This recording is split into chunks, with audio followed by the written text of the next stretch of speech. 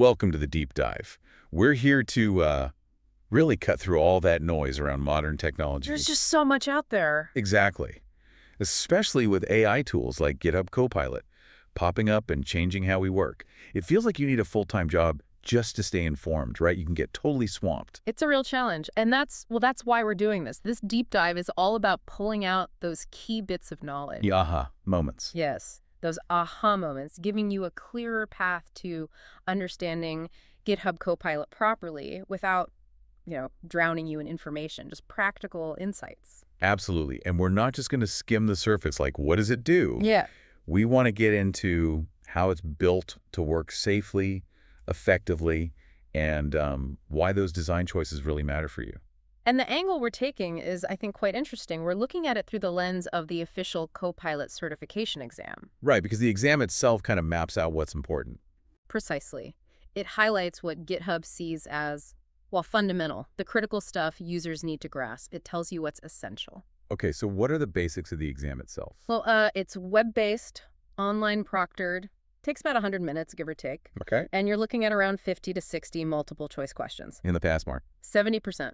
It's available globally to English, Spanish, Portuguese for Brazil, Japanese, and Korean. Wow, okay, so even just that basic structure, like you said, gives us clues about what they think is really crucial knowledge. Let's unpack some of that. Let's do it. So thinking about companies using tools like Copilot, a huge question always comes up first, right? Yeah, what about our own code?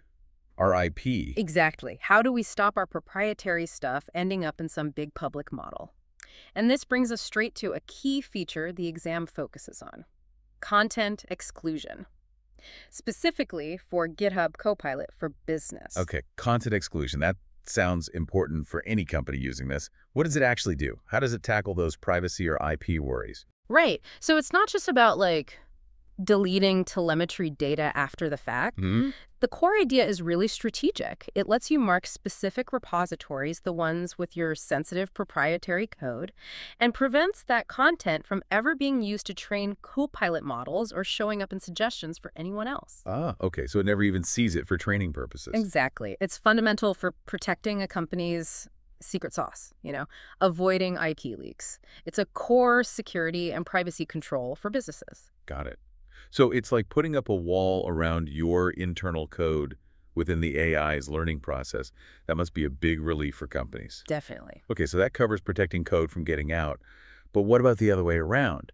Using all the valuable internal stuff a company already has. You mean like internal docs, coding standards? Yeah, exactly. Think about a big company, tons of internal libraries, specific ways of doing things. A new developer starts, how do they get Copilot to understand that specific world? Yeah. Not just general coding. This is where the enterprise knowledge base integration comes in, and it's highlighted in the exam prep too. Okay, how does that work? It's pretty powerful. It lets Copilot Chat connect directly to a company's own internal documentation, their knowledge bases. So it learns the company's specifics. Essentially, yes. Users get suggestions and information that aren't just generic, but are actually relevant to their company's context, their internal APIs, even their specific coding policies. That makes a huge difference. It really does. It basically turns Copilot from a general helper into an expert on that specific company.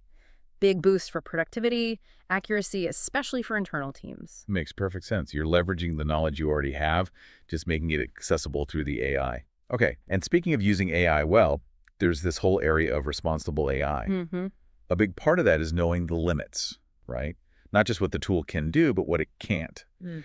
The exam seems to stress this with the principle of transparency. Yes, transparency is key. So how does Copilot actually communicate its limitations? And why is that so important for building trust? Well, it's classic transparency in action. It means being clear with users about how the AI works and, just as importantly, admitting its limitations. Being upfront. Exactly. When Copilot is honest about what it can and can't handle well, it helps manage expectations. Users trust it more because they know it's not pretending to be perfect. Right. You don't want people thinking it's magic. No, it's about giving users the full picture, honestly, so they can use the tool effectively and responsibly instead of expecting it to solve every single problem flawlessly. Building trust through clarity. Absolutely essential, I agree, for any AI tool we bring into how we work. Okay, let's switch focus a bit to the user side. How can you, the person using Copilot, get the best results? We hear a lot about prompt engineering. What's Mhm. a good practice there? How do you write prompts to really make Copilot suggestions better? It really boils down to giving clear instructions, and providing specific examples really helps guide the response. Why does that matter so much, though?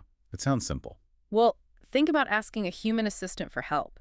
The clearer you are, the more detail you give, the better they understand what you need, right? Sure. Same principle here. If your prompt is vague or super short, Copilot has to guess more, and the output is likely to be less relevant, less accurate. The quality of what you put in directly affects the quality of what you get out. So maybe not quite garbage in, garbage out, but definitely fuzzy input in, fuzzy suggestions out. Something like that, yeah. I remember spending ages debugging something once, only to realize my first prompt was just way too ambiguous. Really drove home how vital clear instructions are. Okay, on the other side of the coin, where does Copilot tend to fall short? Where is it least effective? Like, is it bad at boilerplate code or maybe refactoring? Actually, it's pretty good at things like boilerplate, helping with refactoring, even writing basic unit tests. That's kind of its sweet spot. Okay, so where does it struggle? Where it really has trouble is understanding um, complex, very specialized, or unique business logic, especially if you don't give it clear examples. Ah, the really niche stuff specific to one company or domain. Exactly. It's great for common coding, patterns, and tasks, but it just doesn't have that deep, nuanced knowledge for highly intricate business rules that are unique to your situation. Unless you feed it enough context, enough examples, it simply can't generate accurate code for those really niche cases. That's a key limitation to be aware of. That's a really crucial distinction. Knowing where the AI shines and where, human expertise and clear guidance are still absolutely needed. Right. Okay, one last technical point that seems important based on the exam focus. The public code filter. Right. The filter. If you have that turned on, how does Copilot deal with suggestions that look a lot like code that's already out there publicly? Does it just warn you?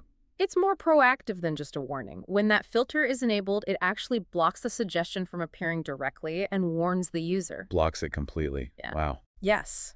And that's critical. It's there to stop you accidentally duplicating public code, which could lead to all sorts of licensing headaches or IP issues. So it's a safety net.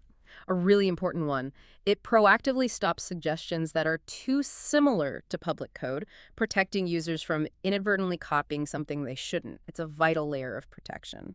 So thinking about all this, Mm. if Copilot is great at general tasks but needs a lot of help with that really specialized, unique business logic, unless you feed it examples, it does make you think, doesn't it? Mm-hmm. What does that tell us about, where human expertise fits in with AI? Exactly. How do you listening see those unique human problem-solving skills, that deep domain knowledge, complementing these powerful AI tools as they continue to evolve? Where's that intersection going?